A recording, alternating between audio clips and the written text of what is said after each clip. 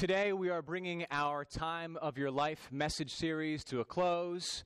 We've been looking at this one topic for quite a while now, the topic of time and what we should be doing with our time, how we use our time, how we waste our time. And I've enjoyed going through this. I hope you have too. I hope you feel like it's been worth your time to come and sit here and listen to these messages. And I hope that you've been encouraged by them and challenged by them. And so as we bring this series to a close, I wanted to recap some of the things that we've talked about so far. So if you would take a look at the back of your bulletin, there's a little recap of this whole series here. And I tried to boil down each one of the sermons that we've done so far down to one sentence, down to one line. And so if you've been here for all five of them, hopefully you'll remember some of these things. Week one, we talked about our theme verse from Psalm 90, verse 12, which is, "Teach us to number our days that we may gain a heart of wisdom." This is something that Moses said. This is something that Moses prayed on behalf of himself, on behalf of his people. And this is something that we can also pray and should also pray to God. God, give us an awareness that our days are numbered. And so that first sermon, that's what that was all about, living with an awareness that our days are numbered, knowing that we don't have an endless supply of time. Whenever we think we have more of something than we actually do, we tend to waste it. And so our prayer is simply this: God, remind us that we only have so much time here on this earth. The second sermon we did was, if you were here, you remember the snowballs and the little tiny stones. Do you remember that one? And we talked about priorities on that day and how we need to put the important stuff in first. Spend time on the important stuff first. So whatever those priorities are in our lives, we need to spend time with those things. Then we can add in the fun stuff. Then we can add in Facebook and YouTube and all that stuff after we've taken care of business, after we've done the important stuff. Then in the third week, we talked about the fact that there is a cumulative value to investing small amounts of time in certain activities. Okay, that message wasn't supposed to be about working out and exercise, but I think it became that. Several of you came to me in the following week and said, "You know what, I'm exercising now. I woke up early and I'm doing, all right, you got that out of it."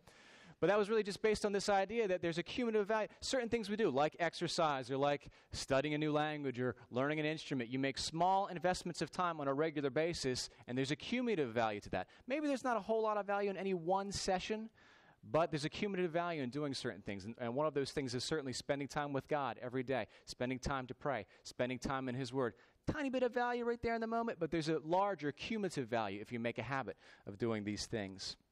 Last week we talked about the fact that we should dedicate more time to our strengths, invest into our strengths, and not spend too much time on our weaknesses. And that's a little bit counterintuitive. We tend to really focus on the things that we're not good at and try to lift ourselves up and make ourselves better in that area. Where really it makes more sense to focus on our strengths, what we do well, because our strength and weaknesses will never be as strong as our strengths, if that makes sense. So God has given us all strengths, gifts, talents, whatever you want to call it. And so we should really focus on our time on putting those talents, putting those strengths to good use. And then today, not to give too much away in advance, but today we're focusing on this last point here of finding meaning beyond the sun. And hopefully by the time we're finished this message, that will make some sense to you. Well, the weather's been getting warmer. I hope that you're enjoying that. We've had a long and brutal and snowy winter, so I'm certainly glad to see spring here. And I was out in the backyard a couple weeks ago, the first warm day we had, the first glimpse of spring that we had. And I'm taking a look at our back deck. It's a wooden deck, and I realized that it needs some work done on it. It needs to be restained. I need to replace a few boards. And I was thinking back to the very first time, our very first summer in that home, when I stained the deck and did all that work. That's not the kind of work that I enjoy. Some people really love that, being able to get out there and get the power washer out and scrape down all the old paint or stain, and then go through and paint all the individual strips of lattice, restain everything, and then do your second coat. And I couldn't stand doing it. I liked it being done. I wanted it to be done. I didn't want to do the work. And so my first time doing it, I thought, well, this isn't going to be too tough. And then it's like, okay, this is taking an entire weekend, and then it's taking a second weekend, and a little bit of a third weekend. So I underestimated how much time it was going to take to do this project. But when it was done, it was done. It looked better, okay? I'm not great at that kind of work, but it looked better. There was an improvement. And I made a vow to myself right then and there that I was never going to do that again. The next time it needed to be done, I was going to pay somebody to do it. So a few years later, as I'm restaining the deck, I remembered that vow that I made and why I made it, because it's really tough work. It's time-consuming, and I don't enjoy doing it, and I'm not great at it. But I did it that second time, and it was done. And now I look out back, and I'm like, I cannot believe this needs to be done again. And I was overwhelmed with this sense of the futility of it all. I've already done this. I've already poured out I don't know how many weekends into maintaining this thing. And it just started to feel futile and meaningless. Why am I doing this? Do you ever get a sense of that futility of some of the things that we do in life, right? You know, I'm there washing the dishes and why am I doing this? They're just going to get dirty again. You go to the grocery store and people are just going to eat this food and I'll be back here next week. You're cutting the grass. I'm just going to have to do it again next week. I mean, there are these things that happen. You're out there raking the leaves. It's not like that's going to be the last time you rake the leaves. There are things that we just keep doing. And sometimes, have you ever experienced that sense of futility? Why am I doing this? What's the purpose behind it? Well, it just so happens that there is a book in the Bible, in the Old Testament, that speaks to this kind of thing. The futility of some of these activities we engage in this world. Except this book, Ecclesiastes, it really dives much, much, much deeper into the issue. And so I'd like for you, if you have your Bible with you today, please turn to the book of Ecclesiastes. It's towards the middle of your Bible. It's Psalms, Proverbs, Ecclesiastes. Right, Lauren? Did I get that right? Okay. Ecclesiastes is right towards the middle there. And just to give you some information on what this book is, this was something written by Solomon. Solomon was the king over Israel at a point in history when Israel was the superpower of the world. And Solomon, other than Jesus, Solomon was the wisest person who ever lived. Okay? And Jesus even credits him with that. He was the wisest person who lived. And people from all over the world would travel and seek him out and ask him questions because of his great wisdom. And so he was the wisest person who has ever lived, and he was the king over Israel when they were a superpower. He was wealthier than you will ever be. He was more powerful than you or I will ever be. He had more wisdom than we will ever have. And he enjoyed being king over Israel at a point in history where there was peace. He had peace on all of his borders. And so he had time. He had time to think, to ponder, to meditate, to pray, and to really focus on answering some of the big questions that people have. And so Solomon sat down and dedicated his mind and his spirit and his thought process to answering the biggest question. What's the meaning of life? What is the meaning of life? And I believe the book of Ecclesiastes, it's more than this, but it is an answer to that question. What is the meaning of life? And so, Josh Peterkin read a passage from Ecclesiastes this morning, and Josh began with chapter 1, verse 3. But I want to back it up to verse 1 so you can hear what that has to say, okay? Here we go. Ecclesiastes, chapter 1, verse 1. The words of the teacher, son of David, king in Jerusalem. That's Solomon. Meaningless! Exclamation point. Meaningless! Exclamation point. Says the teacher. Utterly meaningless! Exclamation point. Everything is meaningless. All right. I think we're done here. Thanks for coming. I'll see you next Sunday. Wow. How did this book make it into the Bible? That's not exactly uplifting, is it? All right? And what Solomon's doing, it's basically like when you had to, write your term papers or your essays or whatever it is in high school and college, and you had to start out with your thesis statement. And so that's what this is. Solomon's saying, hey, if you don't get to the rest of it, let me make my point right up front. Meaningless. You asking me what the meaning of life is? Meaningless. Whoa, whoa, whoa, whoa. Now that needs some explanation. And if you've never read the book of Ecclesiastes, I almost want to tell you, well, don't start it unless you're going to finish it, okay? Because what Solomon is doing here, he's kind of luring us in. He's piquing our interest. And that's supposed to be somewhat of a controversial statement. We're supposed to say, wait a minute, Solomon, what do you mean by that? And then read more, okay? So if you're going to start this book, you owe it to yourself to finish it. And as you read the book of Ecclesiastes, you will find a certain phrase throughout the book. And it's this phrase, under the sun. Under the sun. And when you see that phrase in the book of Ecclesiastes, what Solomon is referring to, life here in this world, on the earth, under the sun. And what Solomon is saying is, if this is all there is, what's under the sun, your few years here on this planet, if that's all there is to existence, then there is this sense of things being meaningless. And just go through the book as if, those first few statements weren't enough. You go through and he lists all the things that are meaningless. He says, well, pleasure is meaningless, folly is meaningless, wisdom is meaningless, wealth, working hard and toiling, that's meaningless. Like, oh, are you kidding me? This is supposed to be important stuff. This is the stuff that we live for. But again, he's talking about things under the sun. If that's all there is, then there's this sense of things being meaningless. Meaningless. Utterly meaningless. Do you ever get a glimpse into that in your life? Like what we talked about earlier, some of the work that we do, and it's just like, this will never be done. And what Josh read for us about how, the streams all float into the river or into the ocean, but the ocean is never full, and your eyes never have enough of seeing. There's never like, okay, that's done. It's just this sense of futility, this sense of meaninglessness. And for those of you who are young, you may be like shocked by hearing all this. But once you get to be about, I think maybe 50 or beyond, once you've like gone through school and started work and done all this stuff, you start to really see what Solomon is talking about, right? There's this sense of, why am I doing all this? Okay? And he does talk a bit about wealth and talk about, gain and all these things that we pursue. And says it's like chasing after the wind, right?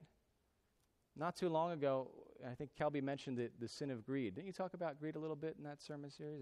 And how it's not like you're ever like going to say, okay, I've got enough money now. If that's what you're pursuing, it kind of never stops. It's like, well, what's the point of all that? And Solomon tells us he says, if you're pursuing some of these things, if you're pursuing material possessions and wealth and all that, well, what happens when you get all the stuff? What happens next? Well, then you die. And somebody else gets all the stuff, right? Now, it's important not to misunderstand what Solomon is saying, or we could all be very, very depressed over this book.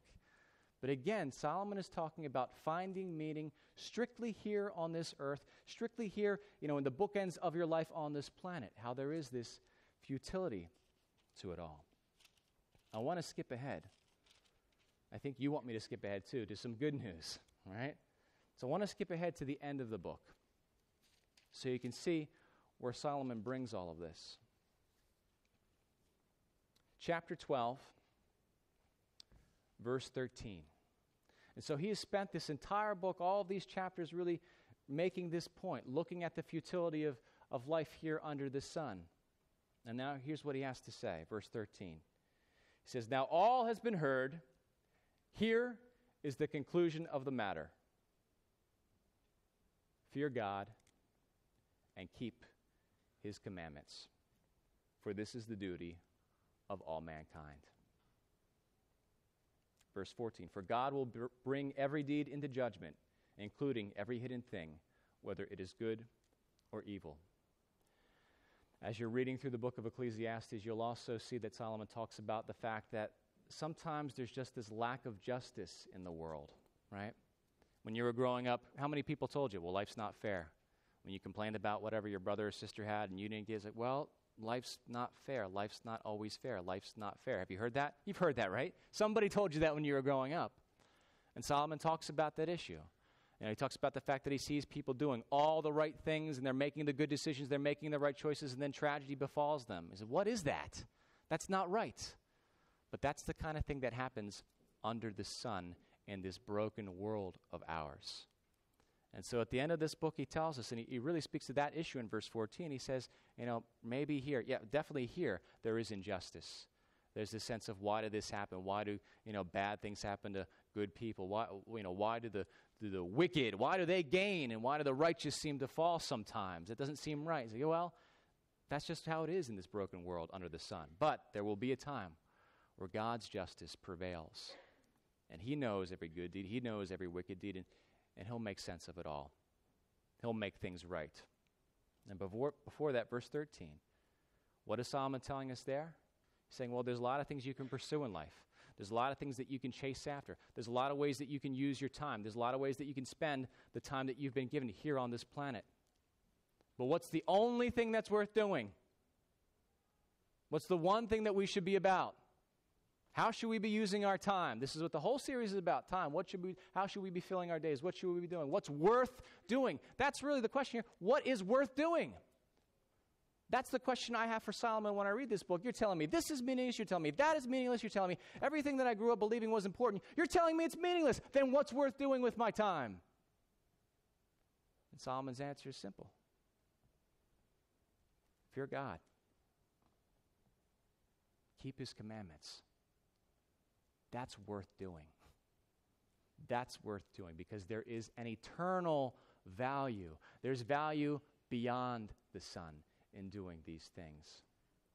Let's talk a little bit about fearing God. We don't like that, do we? Did you ever come across that phrase when you're reading Scripture? Fear God.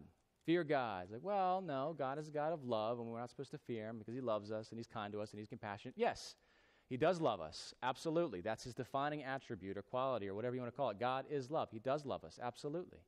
And he is compassionate towards us. He's quick to forgive. Absolutely. Well, we're being told to fear God. Now, some people want to say, well, that's, just means like respect God. Okay, yes. We are to respect God. We are to revere him. Okay? Yes. But it's more than that. Because God is all-powerful and you are not. You knew that already, right? God is God and you are not. He has this power. Yes, we should be in awe of it. We should be amazed by it. But when you really come face to face with the glory of God, his power, his might, his ability, there's a healthy fear that should kick in there. Whoa! Just knowing what God can do and I'm powerless to stop it. There's a fear in that, a good, healthy fear. Not like the fear of the boogeyman or something like that, but a healthy, respect-based, reverent fear of God. I want to keep his commandments because he's got all the power, I have none. I know he loves me. I'm going to serve him out of my love for him, but I know he is worthy of my fear. He's worthy of your love. He's worthy to be praised. He's worthy of your fear. Solomon says that's what you got to do. Fear God and keep his commandments. So that's what we need to do with our time. Fear God, keep his commandments. What are his commandments? What does he want from me? Commandments, we read that word in Scripture like, okay, that's a Bible word, commandments, whatever. Let's put it this way. Fear God and do what he has told you to do. Fear God and do the things, those of you who are Christians in this room, fear God and do the things that Jesus has told you to do. Do the things that Jesus commanded his disciples to do. Fear God, respect him, have reverence for him, be in all of his power, and do the things he's told us to do. What has he told us to do? What has he told us to do? Well, if you read the Gospels, and if you really focus on the end of Matthew, Jesus does tell us quite simply what we are to do. We, those of us who are followers of Jesus, we are to go into the world and make disciples. What does that mean? What does it mean to make a disciple? Now, we spent some time talking about that not too long ago, so I don't want to re-preach that whole sermon. But this whole thing of making disciples, it starts with sharing Jesus with someone else. Sharing Jesus. We share Jesus. We share Jesus by, inviting people to church. We share Jesus by spending time with people who are in need, by serving those who are in need, by inviting other people to see and taste and touch and hear the gospel message. And the gospel message is this: there is salvation in Jesus Christ. God sent his one and only Son into this world. His name is Jesus. He died on the cross in my place and in your place, and everyone who puts their trust in him will receive eternal life. That's the gospel message. And this is the thing that we are called to do. Making disciples, it's sharing that message. Sharing it in word and in deed. Explaining it with our words and incarnating this message with our deeds. That's what we've been commanded to do. And so for those of you who are maybe hearing some of these verses for the first time and looking at this book of Ecclesiastes for the first time and say, whoa, this is kind of shocking. It is kind of shocking. But it's something that deep inside of you, you already know it's true. If all there is this life under the sun, then what's the point? Okay? We have this thing, here in our culture. It's not just here in America, but it's definitely here, where we are told to pursue certain things. We're encouraged to pursue certain things. In fact, there's this thing we have called the American dream, right? What's the American dream? Well, you grow up and you work hard, you do well in school, and then you stand on the shoulders of your parents or wherever they got in life. You get the next step, and you go to college, and you get good grades, and you get a good job, and you make good money. You buy a bigger house than your parents could afford, and you buy the stuff, and then you can retire, and you can stand on the roof with your American flag and say, I did it. I've done it. The American dream is mine. I've succeeded.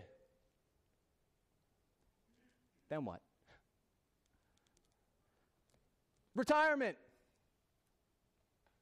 Then what? Golf. I don't know. Vacation. Okay, that sounds great. Then what?